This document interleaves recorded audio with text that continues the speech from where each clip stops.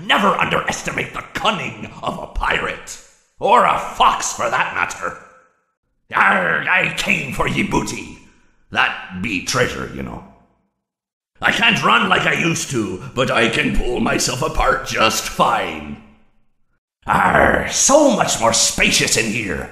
I may stay a while. It's not my fault. I have these fat plastic fingers and can't press the buttons. Mr. Hubs got me again. If I get jump scared, you get jump scared. That game was totally rigged. That's what you get for leaving me hanging. Where's my beak? Lodged in your forehead, of course. You won't get tired of my voice, will you? Let's go somewhere more private, so I can eat you. You won't get tired of dying, will you? I never thought I'd make it through that vent, but now we are together. Let me show you how to break your face and look like me. I was the first. I have seen everything. Come closer. Let's smile together. I have seen him, the one you shouldn't have killed. You blinked. What is this new prison? Is it me trapped, or is it you? Perhaps it is us both. I may be missing my face, but even I could see his tongue. Time to face the consequences of your failure. Might as well face the facts you were always destined to fail.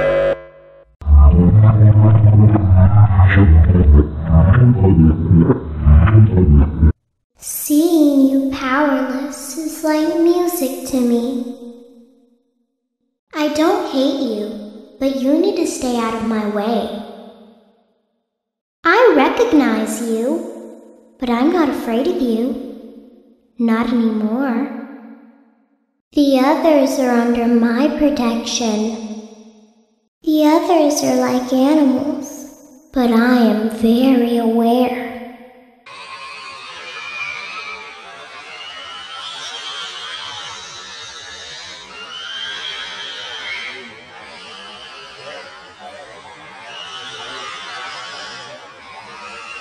Let me put you back together, then take you apart all over again. Let's see how many times you can be pulled apart. I assure you, I am very real. This time, there is more than an illusion to fear. We know who our friends are, and you are not one of them. You will not be spared. You will not be saved. The shadow fears me. I am your wickedness made of flesh. I am here to claim what is left of you. I will vomit you back to relieve your horror. Come and burn with me. The fire within me burns eternal, and now you shall as well. I am a burning reminder of your misdeeds. Greetings from the fire, and from the one you should not have killed. Did things get really hot in here, or is it just me? Looks like something bad happened. I guess you forgot about me. Want to see the scooping room? I guess you forgot about me. I could hear you, breathing. Admit it, you wanted to let me in. Why do you hide inside these walls? Don't be shy. These are strange circumstances that have brought us together. It seems you couldn't make it to my show, so I brought the show to you. Showtimes are on the hour, not a moment before and not a moment later. It's time to take your final bow. I'm sorry, but there was never enough room on this stage for both of us. A performance was demanded of me, and now I have delivered. Encore! Psst, I have something to tell you. Hey, I want to tell you something. Psst, hey, over here. Get closer. Excuse me. Can you come a little closer? Hey, down here. Hello, I wanted to ask you something. It's something really important. I bet you weren't expecting me, were ya? Turn your back for 1 second and I'm like, wazoo! Ninja skills. You and I don't get to talk as often as I'd like. Everyone underestimates me, but then they turn their back and I'm like, boo! And they're like, what? Move over, Freddy Fazbear. Happy Frog is the new star of the show. We've only just begun. I will never let you leave. I will never let you rest. My friend, you have met a terrible, terrible demise. But, I don't feel too bad about it. After all, if it weren't from me, it would have just been from someone else, you know? I guess what I'm trying to say is life goes on. Well, for everyone else, life goes on, not for you. You're dead. But that's neither here nor there. It reminds me of one summer day in the park. I was having just a delightful picnic with my good friend Orville. And I said to him, Orville, I have a story. And he said to me, what's the significance of the story? And I said to him, Orville, not every story has to have significance, you know? Sometimes a story is just a story.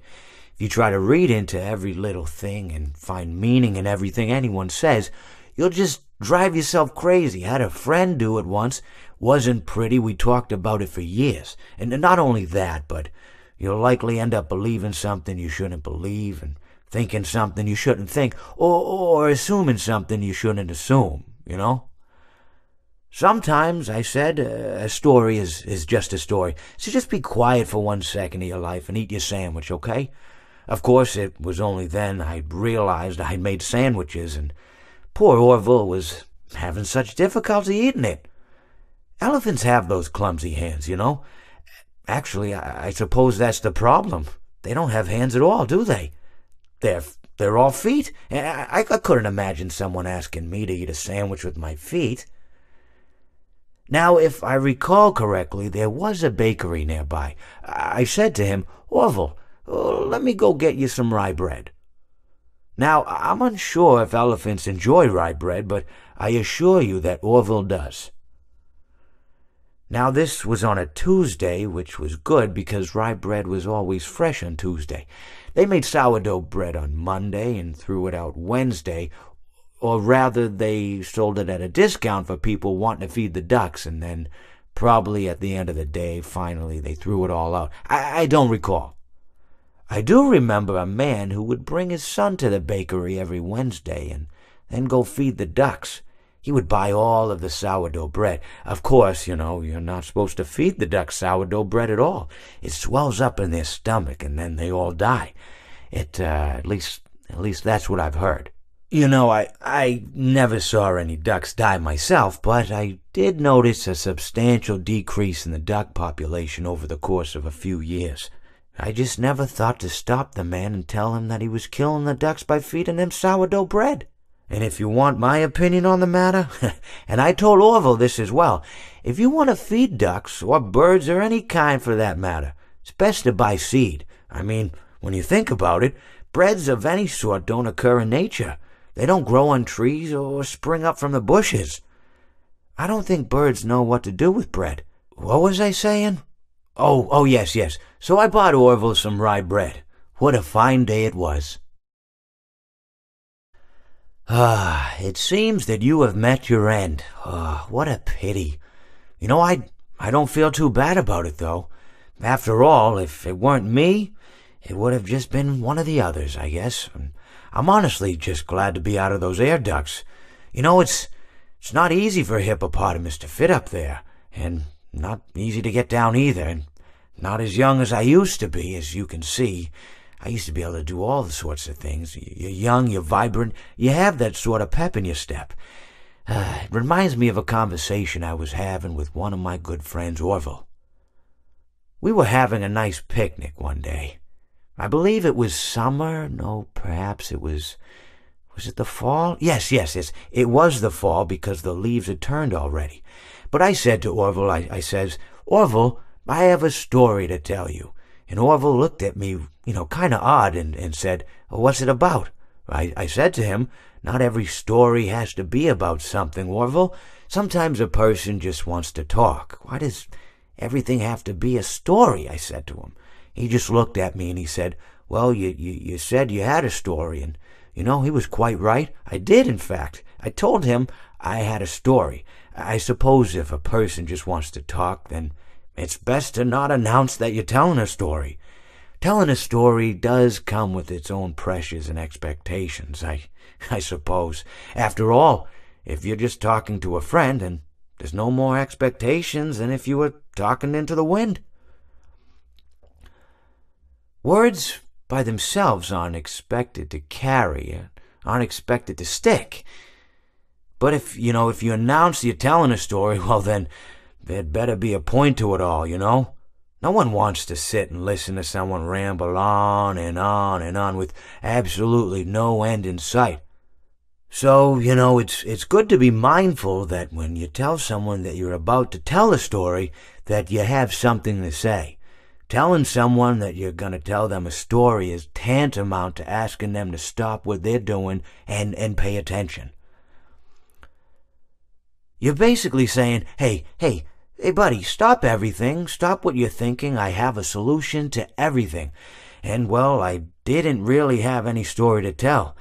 In hindsight, I probably just misspoke when I said that I had a story. I think it would have just been better to tell Orville that I wanted to tell him something rather than tell him that I had a story. But, even then, it might have put too much importance on the whole thing. Either way, it was quite a nice day. I remember that we were drinking tea. Well, it seems that your journey has ended. Very sorry about that. It was always going to end this way, of course.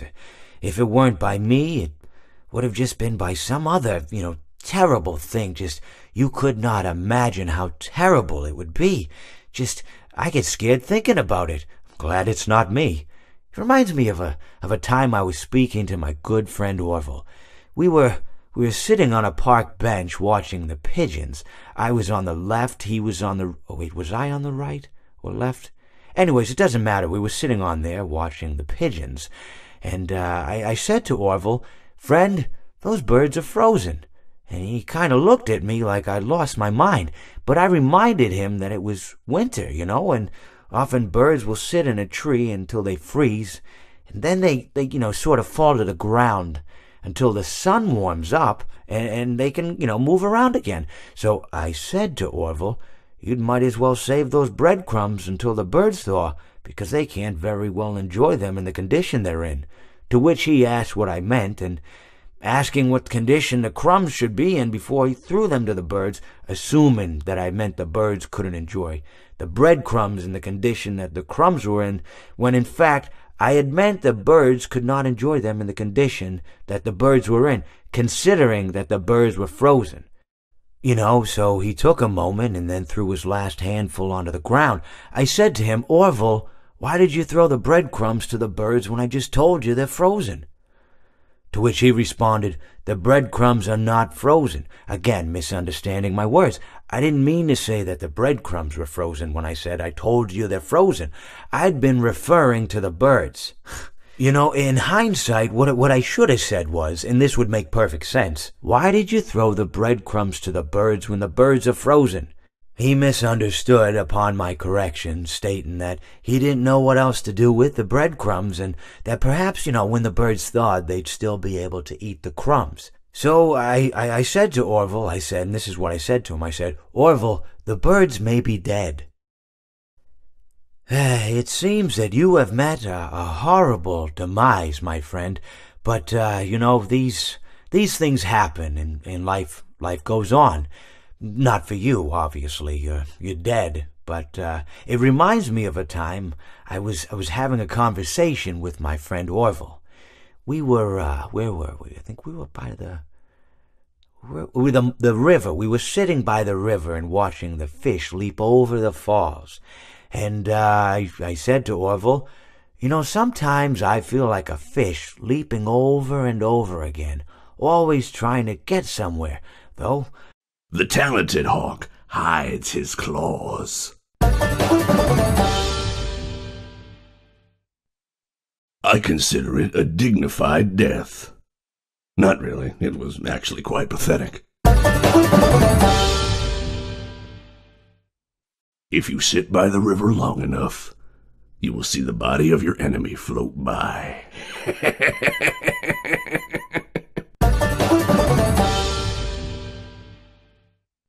Even monkeys fall from trees.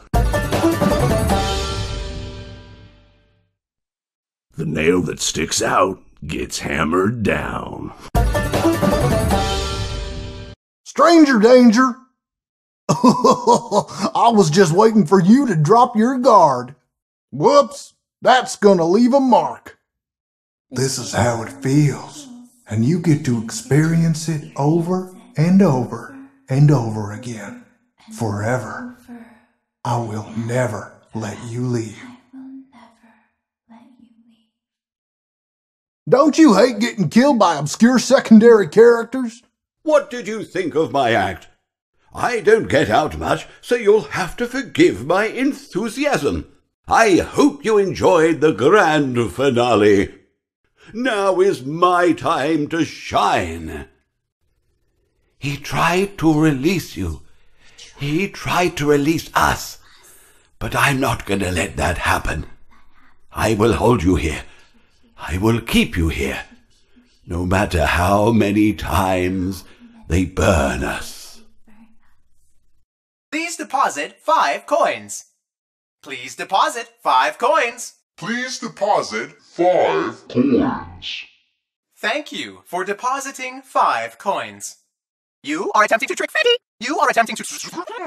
Freddy doesn't like... What a treat to come here and meet your face as it hits concrete. I found my guitar, now reach for the stars as I plunge it through your heart. Why so blue? You know I'll be true, and now I'll make slippers out of you.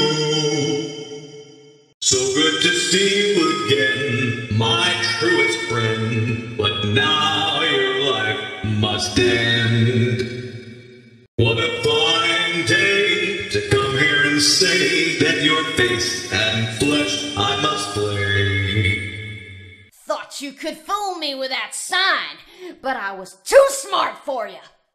I may not like wet floors, but the smell of fresh meat is just too enticing. Whoops, looks like you're the one that slipped up this time. That's right, and don't you come back now, you hear? That'll teach you for trying to trick this old bird. How may I be of service to ya? Yar, who touched me bird?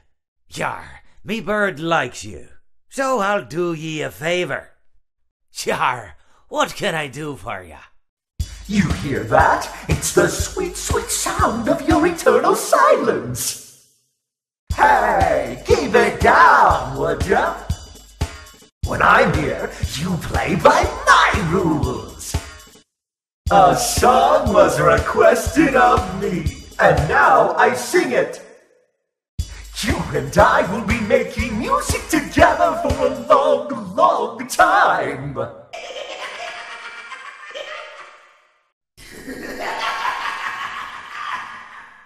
Time for your controlled shock. Let's see how many pieces I can cut you into.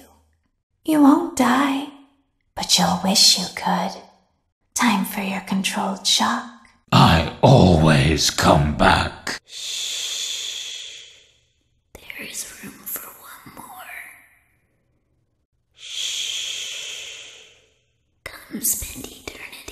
inside.